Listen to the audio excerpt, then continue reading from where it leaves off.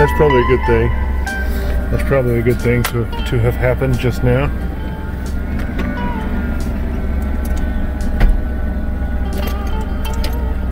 Sweet. Never been that easy.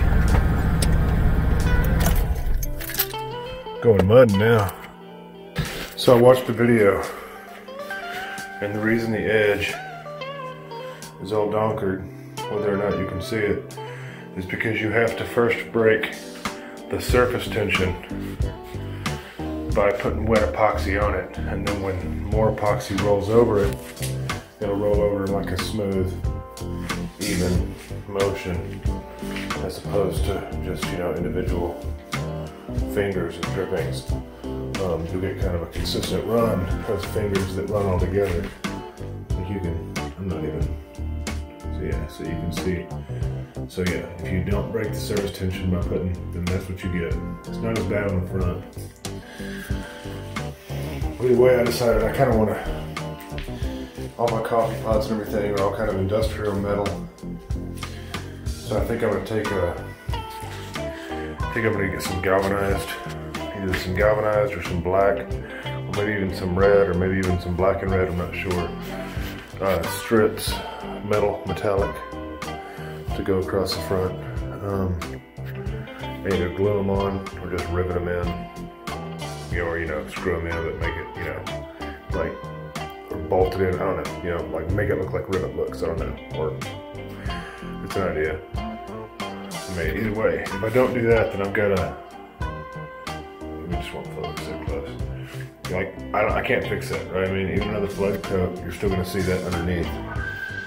So, yeah.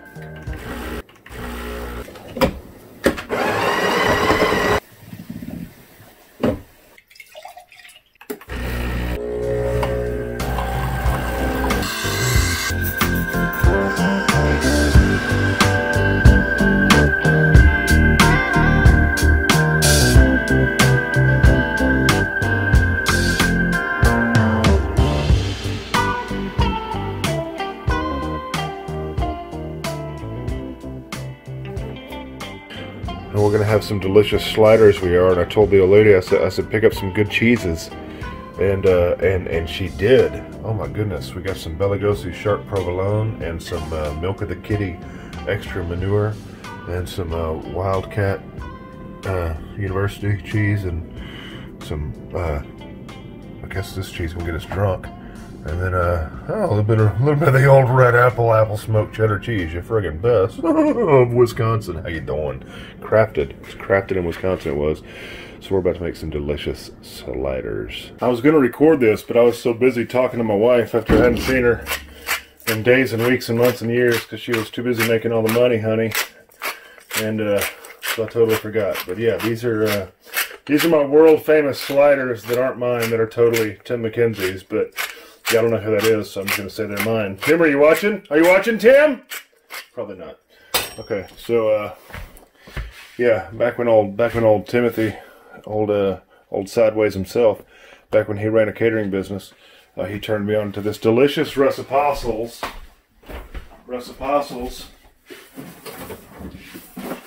And, I'm not 100% sure I got it right, because I can't find it anymore, even though I had it written down at one point. But at any rate, it's some meat. I got 90-10. You don't want too fatty, but you don't want like no fatty. And I got a pepper of each variety, or of the red, yellow, and green variety, and a red onion, all chopped up. And I got some salt and some pepper, and I need some more pepper because I need some more pepper. And I'm going to put a couple eggs in there to keep everything sticking together. And I got a slightest bit of Montreal steak seasoning, just because I'm addicted to it. And it's delicious, like crack. And I got a little bit of onion powder, and then we're going to form them in together into little slider patties, big enough to fit some ciabatta buns, and some onion ciabatta buns. And then we're going to sear them. We're going to sear them over high heat. Flip them over, other side, for like, you know, a minute or two per side. and then we're gonna put them in an oven, 400 degrees, for about 20 minutes until the juices run clear, and they temp at 160. And they're gonna rest them for 5 minutes, and then we're gonna put some of that delicious cheese varieties we had on them, and then we're gonna eat them up, nom noms. And I'm gonna make a Thousand Island style type of sauce, condiment sauce, a little bit of mayo, a little bit of ketchup, a little bit of mustard, mix it up, squirt that on. I don't have a squirter, but oh, look, you can see my reflection in the bowl. Hi everybody. Yeah, and then it's gonna be delicious. A little bit of spoon, a little bit of dollop of that, a little bit of how you doing, a little bit of nom, and then we're doing shish kebabs tonight. So it's just gonna be the gorgeosity of the gorge it all, gorge the food, get it into your body, go. So they come out looking all Frankenstein-y. Put some cheese on them towards the end, whichever kind you like. Let it melt down, and then you spoon some of your mayo and mustard and ketchup mix onto some ciabatta buns, and you put a few pickles on there, and you put your patty, and oh my goodness, delectably delicious. I believe I'll have another. Right, what we've got here is 3 6x6s, and we have one more right here. Now, held about 2 foot in length, give or take. And we are going to attempt to create a platform in which to salvage our patio fire heater. I went from Australian to I don't even know what. Alright, let's do that. It would be awesome if you didn't do accents, cause you suck at them, yeah you do. Cause you suck at them, yeah you do. As you can see, I have one hole dug already. Not sure how deep it is. Could just come out with my measuring tape. And I need to get a plumb bob or a level, both. And commence to digging 3 more holes and finishing off that one if need be.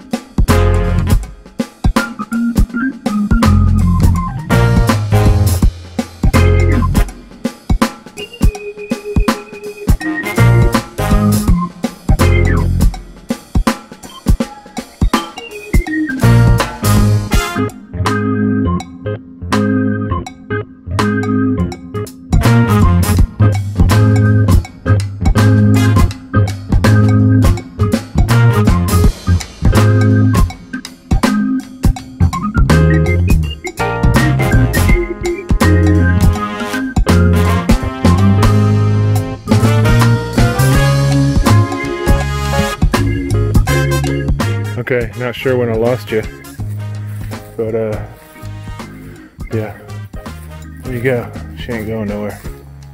I mean, I guess if a tornado comes, she's going somewhere, but barring that, barring some super high winds, she ain't going nowhere. I mean, I probably really ought to unscrew it. Oh, sorry, you like that? Fingers right in the frame? How you doing? I probably ought to unscrew it, take it off, unscrew at least that middle board, and put in, you know, put in some extra. That's just screwing through this. The back 2 pieces are totally like through a support board that's going underneath across. This front one is just in the top board. So I probably ought to reinforce that, but it's fine for now. And go ahead and clean up. And man, imagine how pretty it would be if I'd have done this when I first got it. This one's just cattywampus like a son of a gun. Crushed there, like it's wearing a freaking pimp hat, and then the whole thing is swivelly. I think I can tighten these bolts up a little bit, but yeah, that's what you get for letting the wind take it down. Yeah, I should have done that initially. I was able to mostly fill my hole with that bucket of dirt. Gonna need more, but yeah, that's a start.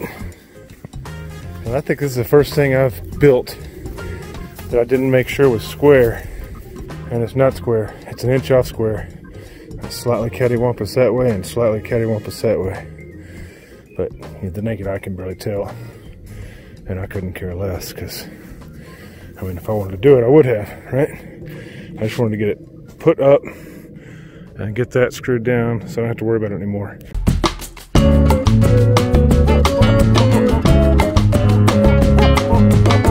Okay.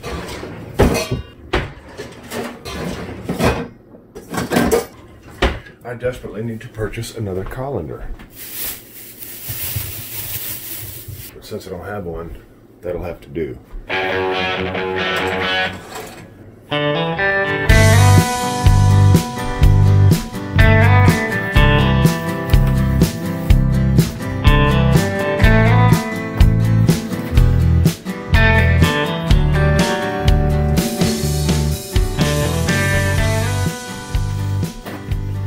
I'm not gonna do it myself once my kitchen's clean, or finished rather, and clean.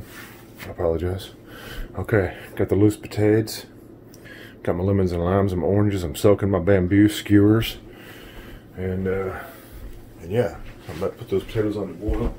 Definitely have to build a spice rack, an under cabinet spice rack, because I'm just real sick and tired of digging for herbs and spices, which I know I have.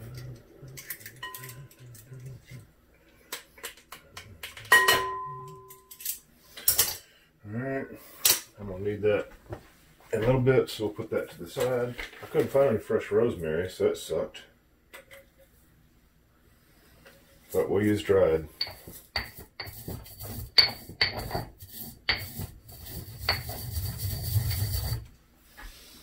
Couple of leaves escaped me, but I'm not sure there's much I can do about it.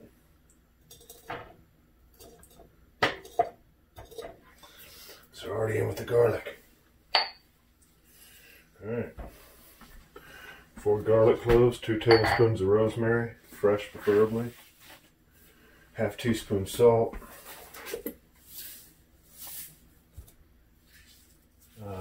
1/2 teaspoon freshly ground pepper. Couple tablespoons balsamic vinegar. Tablespoon Dijon.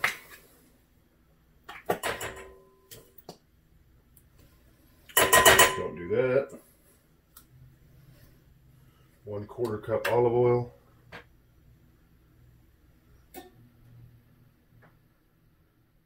Definitely don't get out your big bottle. Definitely do it like this and empty your whole thing and wait 25 minutes. Oh my God. 2 tablespoons freshly squeezed lemon juice. Damn it. If you actually have a squeezer, then you don't risk getting a lemon seed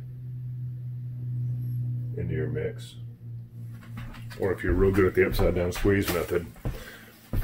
Apparently neither of which is me. Alright, that should be that.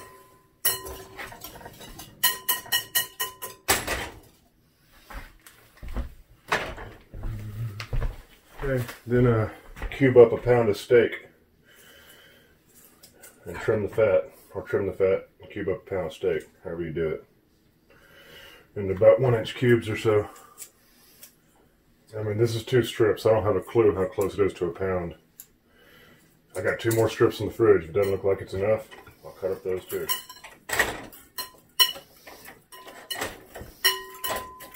Yeah, I think we can have a standoff steak in there.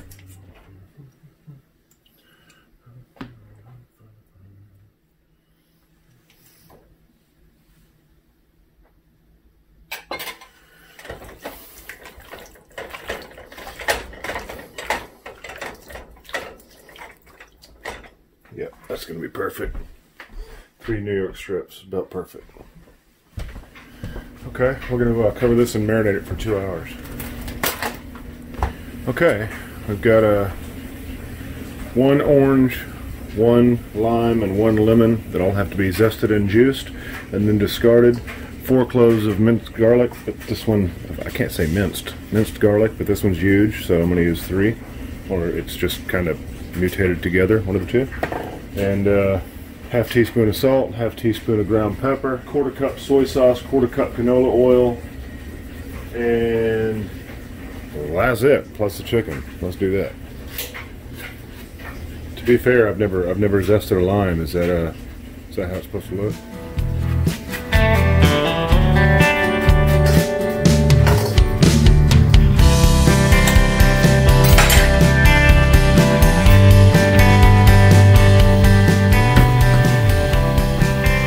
very much lime juice.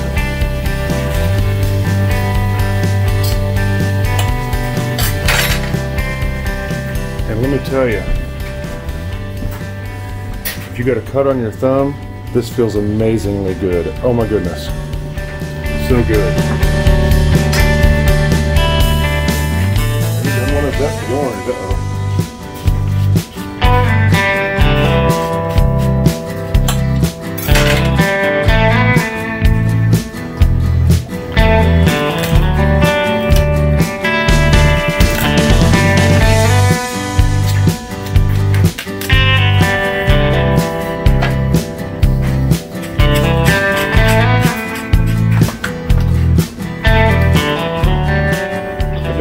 Tarragon. I've never messed with fresh tarragon. It says the leaves. Am I supposed to pull these off and cut them up and stuff?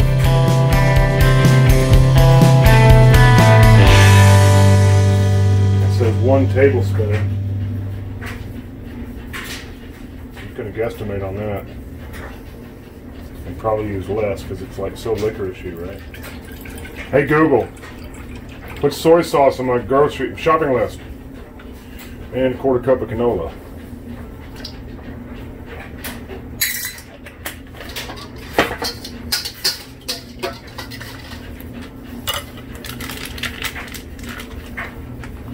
And then this is the same thing, 1 pound of skinless, boneless chicken breast cut into 1-inch cubes.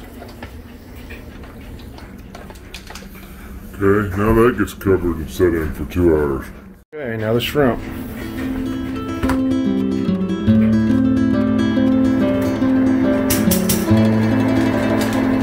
3 garlic cloves, minced, 2 shallots, minced, and apparently they're quite juicy, so be careful. 1 bay leaf, 2 tablespoons fresh thyme. I don't have any of that. So I'm going to use 1 tablespoon of dried thyme.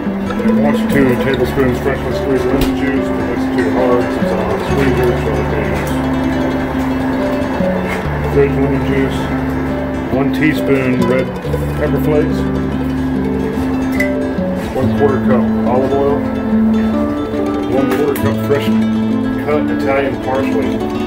Fresh chopped Italian parsley. I couldn't find that either, so I'm just going to use this here bottle of dried parsley. It's probably about a 1/4 cup. Whisk that together.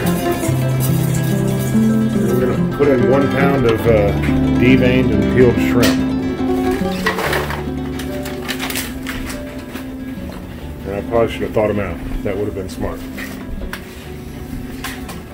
Yeah, I think I'll attempt to do that. And then we're going to put those in there, marinate them up, wrap them, and do that for 2 hours. Refrigerate those for 2 hours. I was chilling in a bar late one night and somewhere down in Soho or something. And in a Werewolves of London. What? Oh, I saw a werewolf with a Chinese menu in his hand. Walking through the streets of Soho in the winter. Lee-ho, folks. Ah-woo! Ah-woo! Ah-woo! Werewolves of London. Ah-woo! Heard them howl around the kitchen door. Werewolves of London. Oh, better not let them in. Oh, not mutilated. Oh, my goodness. Werewolves of London again. Ah-woo!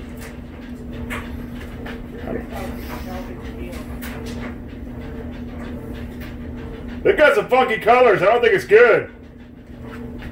I'm gonna toss that one. Okay. I'm making an executive decision. Okay. Remind me of crawfish. He'll rip your lungs out, Jim. Huh. Ah-woo. Ah-woo. You should call into work tonight and you can stay here and have kebabs. That would be way better. Gonna have to make it an executive stay-home decision. Had to have some kebabs with my man. I apologize. What? That is true. Dude, I'm sorry. Housewives have harder jobs than... Like, I ain't getting paid for this at all. This is just all love. I mean, I know I get to live here and stuff, but... Good Lord.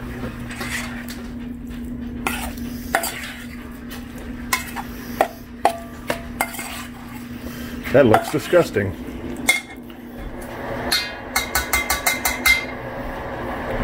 Wrap it up, 2 hours.